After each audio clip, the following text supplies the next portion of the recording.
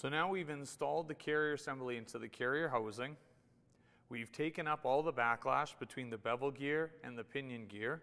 And now what we want to do is bring in the preload. And we're going to do that by turning in this adjusting ring until the inside race of the bearing starts to turn. As soon as it starts to turn, that's going to mean that we have zero preload and zero end plate. We're making contact.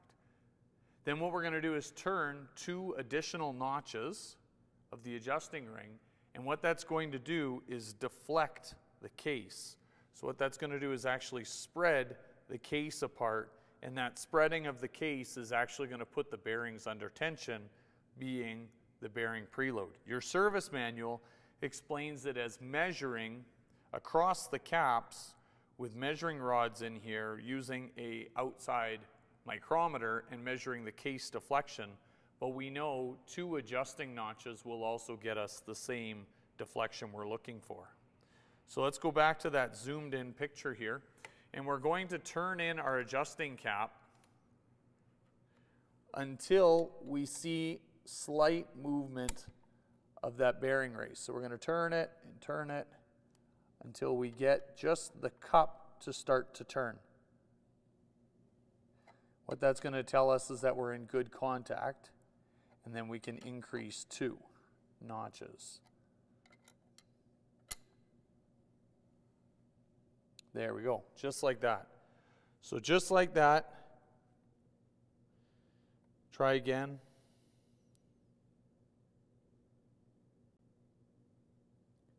You can just see the ring just above here. There's a little line that shows that that cup is just starting to rotate. So once again, I'll try it again.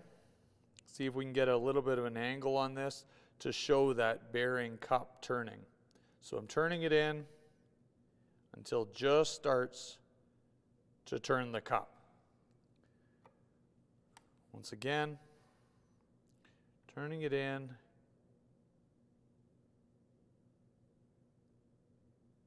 until it just starts to turn the cup.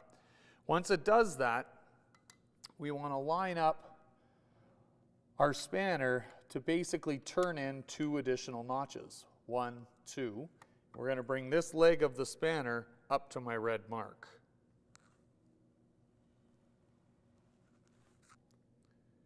So now what we've done is put the case under preload, and if we've done it right, we're going to have backlash come back into the crown gear. And we do.